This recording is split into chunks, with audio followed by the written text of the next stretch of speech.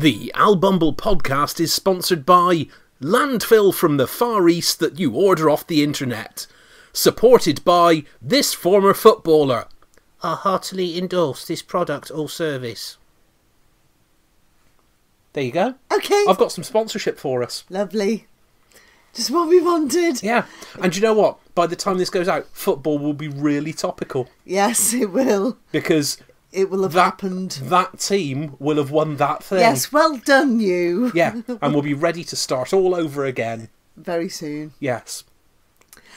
Anyway, hello everybody. Hello. Welcome to Albumble, the safe space where we review albums we didn't get round to reviewing the first time. Are you sure you want to bring me into a safe space? Well, yeah, this is our safe space to do Okay. these kind of... I'm Anne. I'm still not. And that's the running joke. Yes. I'm guessing by about episode 190, it's going to start getting funny. Yeah. And if I forget to do it one episode, we'll have a queue of people outside the back door going, "Oh, excuse me, I believe that the podcast you released last week didn't have the bit of cocking around at the start that you normally do. I only listened to it for that joke." Yes. There we go. But if you listen to it for that joke, hopefully you listen to it a bit longer and listen to everything. Oh yeah. It still counts as a download. Yeah, I guess it does. Right. So it was my week this week. It was. Well, not this week because it's every 2 weeks, isn't it? It's your turn this episode. Yes. So I asked you to review Who Killed the Zutons? By the Zutons. By the Zutons. So do we need to have any spiel or anything, or do we want to just go... I think we can say it's their 2004 debut long player. Yes. It had a surprisingly large number of singles from it, and yes, also a couple of singles released which weren't on the album. Actually, that brings me on to something that maybe I should have brought up before. Right. Which version of the album did you listen to? Right, I listened to the 13-track version. Right. With Don't Ever Think on the end. Yes, because that's the one that I bought. Yeah. So that's the one that I've reviewed. Yes, which is the second edition of it. So, yeah, that's good. So, yes. We might want to talk about... Well, obviously we'll talk about that edition at the end. Yeah. Right, shall we go into... Do a deep delve? Should we have a mosey on through? Okay. We'll get Shall on we the mince through? We'll get on the action slacks and peruse over here. Thanks, Alan. Right, we're going to start off unsurprisingly with track 1, which is called Zuton Fever. Yeah. Starts off with a very strong guitar intro, which kind of sets the tone really for the rest of the album. The kind of lyrical guitar, the strong stamp of kind of, I don't want to say Mersey beat and Beatlesy, but it does. It's an evolution of that sound, isn't it? Yeah, you can kind of imagine them being the dirty cavern club. Yeah. But obviously, because it's I'll talk about the production a bit later on. Yeah. But the production on this is very clean. Yes. There are very few gimmicks and things going on in this.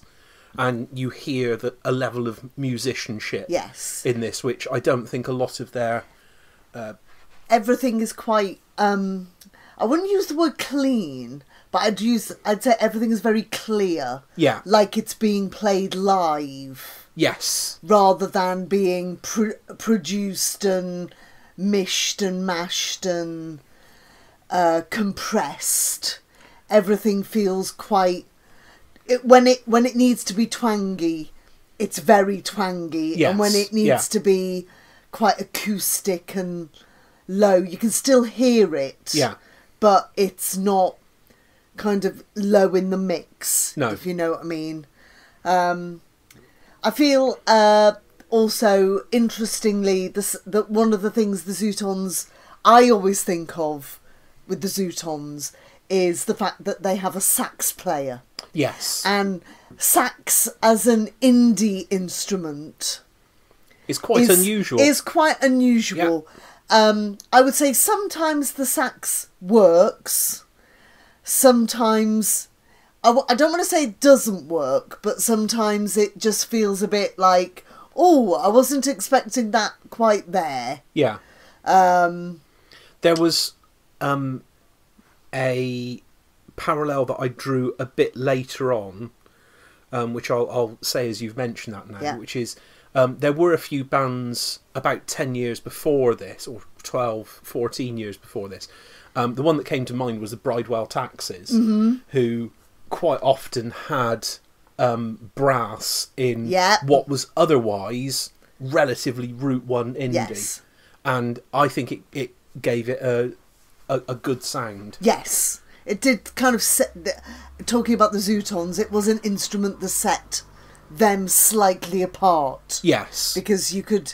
When they had tracks on that had the sax, it was very noticeable. Yes. I really like the intro to this song as well, because it sets the scene very quickly as this is something that is going to be at times a bit discordant, a bit left field, and is going to take some odd dives off somewhere you're not expecting them. Yes. So I thoroughly approve of that. It is definitely a very good opener. Yes. Isn't it? Yeah. So this then moves on to one of their singles, which is Pressure Point. And a second song on the subject of curing disease and... Yes. And that sort of whole... Yes. I don't want to say medical, because it's obviously not a medical it could reference. be idiom of curing something, but maybe it's not a thing. It might be a person or a society or a thing. But I thought this was quite a timeless track. It doesn't have anything in there which particularly ties it to the era it was released in. I think part of that is... I'd say there's quite a good use of percussion. Yeah. And it's not minimal, but everything is, when it's used, is used for a purpose. Yeah. And it builds up very well too. Yes. So yes, This is one of a couple of songs on the album that I wouldn't have been able to sing you from the title. No, but then as soon as I started listening to it, it's that song. It's that song, yeah. So yeah, I was quite pleased to recognise it a bit as it went through. Track 3. So that's another another single. You will, you won't. You will, you will, you will. No, you won't. Again, what I've put here is I've said this is going back to the kind of Merseybeat thing, but much more mysterious. Merseybeat was generally quite major. Yeah. Whilst this album is a bit more mysterious, a bit more, I don't want to say Halloween-y, like, Hallowy maybe. Yeah. But it does have that kind of jangliness. Yeah. But is quite mysterious. I'd also say that this was probably the track where I realised that throughout this album, the text is particularly syllabic. Right, okay. Where, it's not, I don't want to say it's not tuneful, but it's like, it's more to a beat. Yeah. Than, am I making sense? I think what you're saying is it's more poetry than it is. It's more being performed as a complete piece, which sounds more poetic than it does musical at times. Yes. See, I think this is another song with supremely strong intro. Yes. The whole structure of the song feels more like a jazz song to me than an indie record. And something I was noticing all the way through this, I'd possibly been I don't think I've ever listened to this album all the way through. Oh, and I good. was possibly expecting something a bit more Route 1 indie, because that was very much the scene that they were a part of in the early 2000s. This really sounds to me that this has been honed and worked out when they've been playing it live. Yeah. Because you listen to this and you could imagine being in a room when the first few beats of that kick in. Yeah. And everybody who knows it will be going mad. Yes. Because it's They'll be joining in. Yeah, yeah. It does have, this song in particular does have football chant. Yeah. A bit about it, doesn't it? Yeah. Especially in that main "you will, you won't" refrain to it. And then Dave goes off and does some mad vocals on it as well, which I really like as well. Yeah. Track 4, and another single. Yes. Confusion. Now, this is very different. Mm-hmm. The it goes slow, it comes down a bit. Yeah. A kind of acoustic, kind of singer-songwriter type start. Yeah. Slight country tones again. You see, I was trying not to write the words country or western or Americana, but they kept coming up all the way through this. And again, I think it's that twangy guitar as well. That kind of, it's that sound, tinny, isn't it? Yeah. Yes, which I guess does go back to the Mersey beat before that skiffle. Yeah, that's another word I've used later on as well. I guess it all has kind of progressed, these veins almost of kind of come into this heart. Yeah. Whether that's subliminal or they've it's just things that they've picked up. Yeah. But it is nice to see that they've got a different side to them. Yes. I mean, we've said this with other albums. You can't just have banger after banger after because otherwise it runs out of steam. Yeah, it just becomes samey. Yeah.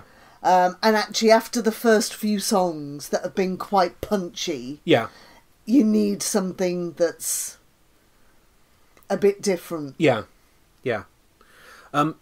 As we're talking about the third single in 4 tracks, I will just say that I really love the artwork for this album and the singles that came off it.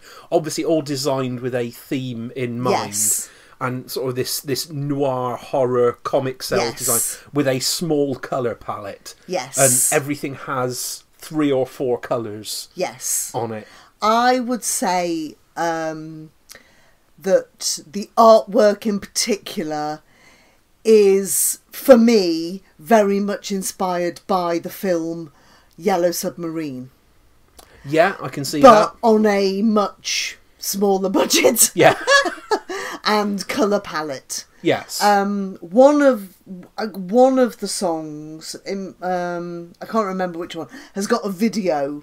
Yeah. Which looks very like something from Yellow Submarine. Oh, right, okay. But with very few colours. Yeah. Almost like the artwork on the album, but kind of more movement. Yeah. But yes, I agree. Yeah. This was another one that I wouldn't be able to sing you from the title. But once I heard it was, it's that song. Yes. So it's, another case of that going on. On to track 5, Havana Gang Brawl. Okay, so if you've never heard the song before, you will have never heard it because it's just an album track. I think that's doing it, sure. Yeah. This was probably one of the ones I found I enjoyed the most. Yes. Because it's, I think it's a great tune. I did wonder, I obviously didn't get this at the time, whether this is, I take it this is a pun. It's not Havana Night Brawl. It's a Havana Night like I'm having a What, like Kavanagh? no, like I'm Kavanagh gang brawl. Having a night brawl. Yes, yeah, I think you're probably right. Yeah. So it kind of seemed to be, the whole thing seemed to be an idiom of Scousers having a night out, having a punch up. again, lots of Americana touchstones with it. I've put here, it's a mishmash of cultural references. Yeah. And the words I came up to describe it were Latin skiffle. Yes, there was a bit of a Latin, I don't want to say quite Eastern European, that kind of, the brassy instrument umpa type. Yeah. Well, not frenetic, but kind of energy to it. This is another one that I thought sounds as though it's been honed a lot playing it live. Yeah. And I'd quite like to hear a live version of it, because I think that would have a lot more energy to it. Yeah. The other thing I noticed was the line, "Where will you sleep tonight?" That really reminded me a lot of Amy MacDonald's "This Is the Life." Yeah. Which came about 3 years later. Oh, maybe she was inspired. I think there might have been an influence there. Oh. But maybe you should ask her. Right, should we go on to the next one? Yes, Railroad. Railroad, another country, I think, twangy guitar. Yeah. Although halfway through, the pentatonic Chinese scale started coming in. Oh, did it? Yes, it did. Oh. With the I will sit here. I will nod sagely. If you listen to it again, it sounds like they've been in Chinatown. I'll pretend I know what you're talking about. Yeah. It was there's a sort of dang dang dang dang dang dang dang, so that's sort of twangy steel guitar, is that? I think so. But that sort of sound. It keeps it, although the song isn't slow paced, because it's got that slightly lazy twanging going on in the background. That always makes it sound like a sort of small town in an expansive landscape sort of thing, with the tumbleweed blowing through. And then you've got the kind of chanting ending. Makes them sound like they are literally on a railroad. Actually, they're not on a railroad. They're building the railroad in their orange overalls, singing it along as them, being punished. On the chain gang. On the chain gang, right, rather than the railroad. Right, on to number 7. Long Time Coming. This was the one where the sax in the intro made me think of, in particular, Spirit by Bridewell Taxes. Oh, yeah. And the song, I quite like the fact that the song then veers off in a different direction. Yes, it does. I listened to this, and the first thing I thought of was this slightly goes back to Zuton Fever, but then also seems to me in the construction or the tune sounds a bit like Whole Lot of Love by Led Zeppelin or whoever did it on Top of the Pops the other week, which is probably what made me think of it, because it's got like that I don't want to say disco feel to it, but it had a kind of more of a beat to it, although thankfully without the pearl and dean cheese. No. I really liked the sort of confrontational riff that comes up in the chorus. Mm-hmm. Yes, yes. And I also liked the quite sudden full stop ending. Yes. There are a lot of good ideas in this song packed into about 2.5 minutes. Yeah. Which I really like, because it's something that's really creative. It explodes and then it's gone. It's like a firework of a song. After that comes Nightmare Part 2. Mm-hmm. Whatever happened to Part 1, I don't know. Well, I can tell you. Yeah. It was the B-side to the You Will You Won't 7-inch picture disc single. But it was only released on that. Oh. So if you know what happened in Part 1... Yeah. Tell us before the adverts start. But we can tell you about part 2. Yes. So this, to me, and I said this in a previous review, and I don't mean this as a slight. This could easily have just been an instrumental, and that would have been enough. Yeah. The percussion and the twangy guitars, it would just, that, you know, just in itself would have been enough. I also would like to see this as a Halloween quick step on Strictly, because I think this would be great. Yeah. And I don't know what, it sounded like a bit like a twangy mouth marimba at the very end. Yeah. The twang long like I don't know what instrument that was, but that was very kind of, again, gave it a slightly unnerving quality. Yeah. See, I think this plays quite well as a follow-on to Long Time Coming. Yeah. And I think the two work as two parts of a whole. Mm. And it does feel as though, when they're played live, that those two songs would almost run into each other. Or you'd come to the bang end of Long Time Coming and then go straight into this one. Yeah. Because the two do fit together thematically very well. Not a lot to do. Yes, another change of pace. This time going into a 3/4 waltz, slower, slightly cabaret jazz feel. I almost feel like one of them's gonna come on with a clue to Ted Rogers and give them a clue about something that, you know, ends up being a dinner set or something. You see, whenever I hear something now that has this sort of slightly loungy sound to it, I'm just relieved that I don't hear Alex Turner coming in with his smart-arsed vocals, because nothing in this life is more irritating than the last two Arctic Monkeys albums. So yeah, that was pretty much it. It's got this sort of almost meandering, loungy sound to it, but I didn't mind it, but it's not my favourite. No, he's got the voice is much softer. Yeah, he's not shouting. No, and there's some nice violins. Yeah, that come in that just kind of permeate the space. I don't know if they're there or you can hear them. Yeah, I don't know if they're just, that's because they're not on any other song, or because they're just not forefront. No. Yeah, just a, and again, it's a bit of a lull, because you know, you've got to have some ebb and flow. Yeah.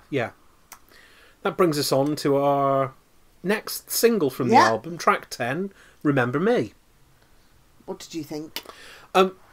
It's the first song that has directly reminded me of one of their peers. Which is? And it sounds like the Coral. Yeah. Which, to be honest, isn't overly surprising. They are from the same scene, from Merseyside in the early 2000s. Yeah. Both of their debut albums were produced by Ian Brodie. Yeah. And they're on the same record label. Yes. So it's not overly a big surprise, is it? I wasn't familiar with this. I know it was a single. It was a single. It doesn't help that the name of the song, a lot of people know it as Keep the Feeling In. Yeah. But that's not actually what it's called. No. But yes, this is I said it starts off a bit Boo Radley's. Okay. And then goes again slightly country. Yeah. Ever so slightly. And as I said here, that very Beatlesy video, quite jangly, quite a major song. Yeah. So all the other songs are quite more mysterious. Yeah. Bit more kind of introverted. This one's a little bit more happy and kind of outward. I did think it would be very easy to rearrange this song to give it a very different sound and intention. Yeah. Because when I was listening to it, I was thinking, now if that was being played more aggressively or was louder in the mix, then that would come across as being far more threatening. I think it's been produced and put together in a fairly easygoing and chilled out way intentionally. So, on to track 11, Dirty Dance Hall. Dirty Dance Hall. So, I always think this song sounds quite musical theatre. Yeah. The beginning is quite kind of theatrical and a bit more kind of outward. Well, I don't know what I mean by that. Kind of it's more showy, possibly, is what I mean. But that's an influence that they've demonstrated recurrently through their career. Because I think, was it Always Right Behind You? They had the West Side Story video I can't remember. to it. It was the lead single off their third album, I believe, and had sort of this sort of proper. Is it Jets and Sharks? Yes. Jets and Sharks video to it, with them all sort of doing the full musical theatre thing on that. So it's one of those influences that's always been in their bag. Yeah. And to me, this kind of is a veiled song, although not very veiled, about another kind of nights out. Yeah. Especially when they go about being in a city of culture, which obviously a few years later, Liverpool was the European city of culture. Yes. In 2008, which they probably knew about by this time, because they always award these things many years in advance. Yes, it must have been announced by then. Yes. I would have thought. So. I did fit. If I had a criticism, I would say this song is possibly the one song I felt was a tad too long.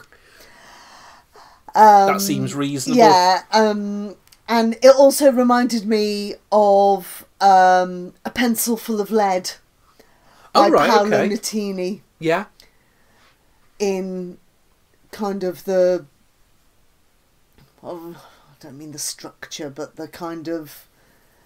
I don't know what I mean, actually. I've written that down and now I can't remember what that's about. Not to worry. So the original final track on the album, on its first release, was Moons and Horror Shows, which I thought was quite an odd ending for an album. It's quite anticlimactic. Yes. And lyrically reflective. And the soundscape just sort of wanders along to a finish rather than sort of firing up to a climax. Yeah, although there are some... It is nice that he's singing with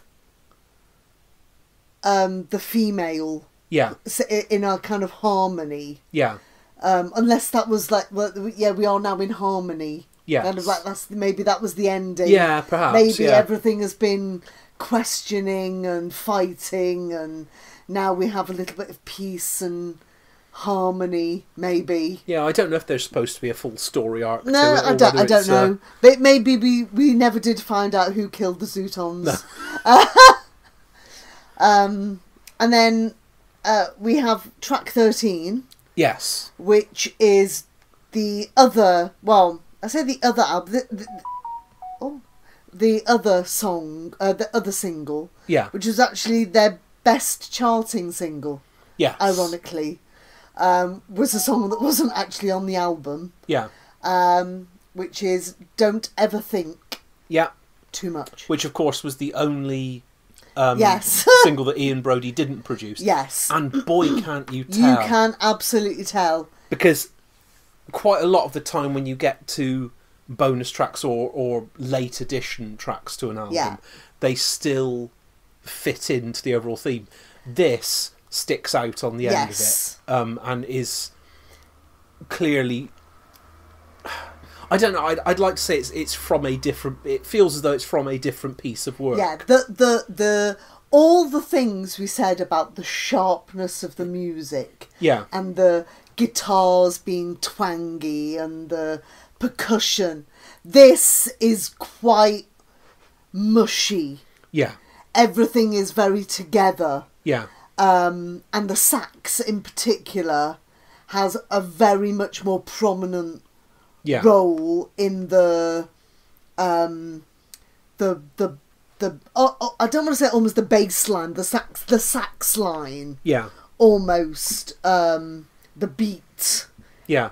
I mean, that's not to say it's a bad song. It is. I do like it as a song. Yeah. It just feels like a bit out of place on the album. Yeah, there's like an extra thumb. Yes. An extra toe. Yeah. That's been added to the. Because there were a couple of singles which were released earlier on, which were not part of the album. Mm-hmm. So, Devil's Deal was their debut single, and we had Creepin' and a Crawlin'. Oh, and also Haunts Me as well, which were all released 2002, 2003, before they decided on the album. The full album. Yeah. Yes. So it's something I always find quite interesting is when you get a band who get to the point of releasing their first full-length album, and particularly for bands who haven't done EPs in the run-up to it, to then go and miss out some of the songs that have been sort of your biggest calling cards up until that point. I've always thought is quite a strange thing to do, and it still goes on today. There are still indie bands today releasing albums which I think miss out some of their obvious selling points. Yeah, it does make you wonder if they had a thread or a story or a point that they wanted to get across in the way that this album is sectioned. Yeah. That they just thought these songs don't quite fit in. Yeah. I think it possibly is that sort of approach to it, but I just think it feels a bit strange when some people are releasing albums, I don't think, with their best material on there. But yeah. Anyway, that brings us to the end of the track by track. So now you've heard the whole album, what did you think of it? I found it an enjoyable experience. Good. And it's probably something that I will revisit at some point and go back to again, because it's a good, well-themed collection. Yes. And it's something that has a good, strong theme running all the way through it, which I really enjoyed. Good. Yeah. I have to say, there were a lot of tracks during that album that I had just forgotten about. Just because, let's be honest about it, there's certain songs by the Zutons people play. Yeah. And also they've been Valeried out of the, whether it's their version or the Amy Winehouse version. And I think this album did get a lot of love at the time. Yeah. It got a lot of, and then it's apparently in the top 100 for a year. Yes, which is still impressive going. Yeah. But seemed to the second, it kind of, I don't want to say it went downhill, but they had a bit of a hurrah, and then it seems like things have just been slightly forgotten. Yeah. I think their second album was possibly overshadowed a little bit by the success of Valerie once it was re-recorded by Ronson and Winehouse, branches throughout the Southwest. Yeah. I think they were a little bit unfairly treated with their third album. Yeah. Because I have listened to that one, and I do enjoy that album, and I think there's there's a lot of invention, a lot of ideas on there. I think the problem was by then, the world had moved on a bit, and there was a lot of lethargy towards actually promoting indie records properly. I thought it was actually interesting earlier you brought up the C word, the coral. Yeah. Because having read some reviews and reading some synopses of reviews, it seems as though the Zutons in particular were forever compared in reviews to the coral. Like, reviews would say, this is like the coral, but not this enough. Or they like the coral, but they're too much this. Yeah. Rather than going, can't you just review them as the Zutons? Yeah. Yes, we know that they're in the same Venn diagram as the coral. In fairness, they're in a lot of Venn diagrams with the coral. But, I mean, Scouse band signed to Delta Sonic, produced by Ian Brodie in the early noughties, releasing a debut album. It's quite a big. But to just compare them. To one band. Yeah, it's not fair to be dismissive like that. No. But I can understand why the comparison was made. Yes. It was, to be honest, it was only that one track, Remember Me, that really screamed at me, this sounds like it could have been a choral song. Which, I don't know, perhaps if that hadn't been released as a single, then perhaps the parallel wouldn't have been drawn quite so much. No. But yeah, I obviously the Skelly brothers, is it in the choral? I think so, yeah. I know there's at least one Skelly in there. James Skelly. And I think there's an Ian, I want to say, as well. Obviously, I mean, the choral and their various offshoot bands have gone on to do a humongous amount of work over the past 20-odd years. Not only as their own bands, but producing for others as well. And having a huge influence on the cultural scene of the Northwest as well. So, I think there's more than enough room in the world for both of them. And, of course, the Zutons have released a new single this year, Creeping on the Dance Floor, which is brilliant. Yay! And is great because they come back with a single that sounds properly like a good Zutons single. Yeah. It's not like sort of a half-assed, we thought we'd come back single. Or we're going to change our sound completely. And do so. They've come back with a really good, punchy radio pop song, which should have been top 10 for months. But of course no. Because of the special way that charts are rigged these days, they don't. So... Yeah, so go and listen to more Zutons, maybe a bit of the choral. Yeah. Maybe some Lightning Seeds. Yeah. If you're going to listen to the Lightning Seeds, go and listen to the album Tilt, because I think it's one of the best albums ever recorded, and it's the one that Ian Brodie got upset about when it wasn't as successful as it should have been, and it's why Lightning Seeds went away for about 10 years. Oh, and then came back to Yolanda's Band Jam. And then came back, But, I absolutely love that album. And perhaps we should do that at some point. Yes, but possibly not quite. Yeah, quite so tangentially related to this one. So, shall we find out where we're going next? Yes. So then, having been to Sheffield, Antwerp, and Merseyside for our first 3 albums, which tropical paradise are we off to next? I think we'll head off to Essex and Berkshire. Okay. Oh, this has got you confused, hasn't it? Okay. I'm going to suggest our next focus fourth. Albumble number 4 will be Angles by Dan Lassac and Scroobius Pip. Oh, right, okay. Which is a British hip hop album. Okay. From I don't want to look up how long ago this was, because this is going to make me feel as Very old as the time. sea.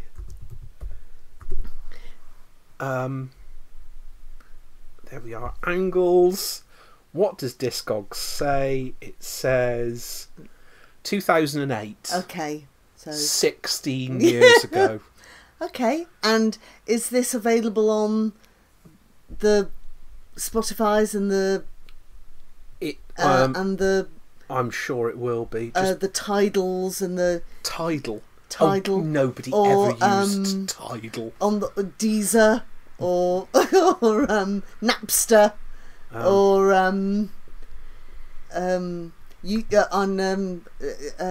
LimeWire. Friends Reunited.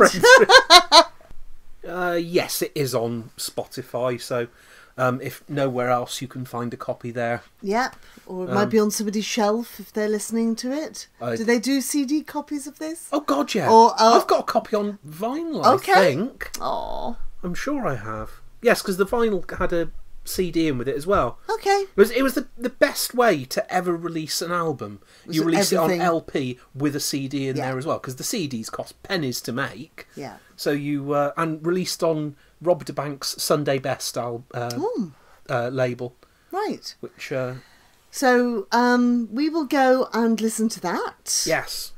And There's also a complete playback on YouTube by the look of it as well. So all right. yeah, So we will be back we will. in a couple of weeks. Yep. Just to remind you that we are on. Well, we're almost everywhere now. Yeah, We're on Spotify, we've got cards in phone boxes. YouTube, We can do postcards. Audible. We stand outside your window and shout. We're on Amazon Music. God, I've got to come up with another one now. And other things. We are. We come out the back end of Dan Norris's dog. That might be Dan Norris MP by the time this comes out. Let's, in the nicest possible way, I do hope not. Not that I don't want it to be Jacob Rees-Mogg either. I'd rather it wasn't either of them. Well, I mean, we shouldn't really get into politics No, here, we're should not, we? 'Cause no. it's possibly for the best we don't. Yes. Because by the time this podcast will have come out, the world may have exploded or something. Well, we'll be on... Ed Davey will be Prime Minister. And all schools will have water slides by then. I'm voting Yes! for that. Right, that sounds good to me. Right, so until we see you next time... Goodbye. Tatty bye.